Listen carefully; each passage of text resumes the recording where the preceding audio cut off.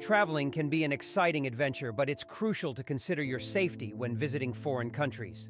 Here are 5 countries that were deemed dangerous for Americans to travel to in 2023. Afghanistan, a country marked by ongoing conflict and instability. In 2022, Afghanistan was rated as Level 4 by the U.S. Department of State, which means do not travel. The security situation was extremely precarious. Syria was another country with significant security concerns. A Level 4 advisory was in place due to the prolonged conflict. Americans were urged to avoid travel to Syria.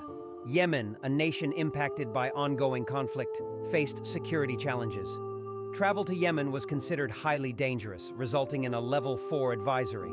South Sudan has experienced political and ethnic conflict, leading to safety concerns for travelers. The U.S. Department of State often issued Level 4 advisories for this nation. Libya, another country facing political and security challenges.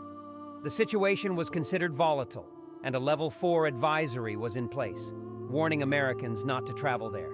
The U.S. Department of State and other similar government agencies issue travel advisories to help protect citizens traveling abroad.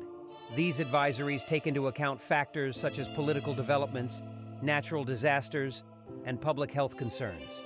Before planning your next international trip, remember to check the latest travel advisories and stay informed about the safety of your destination.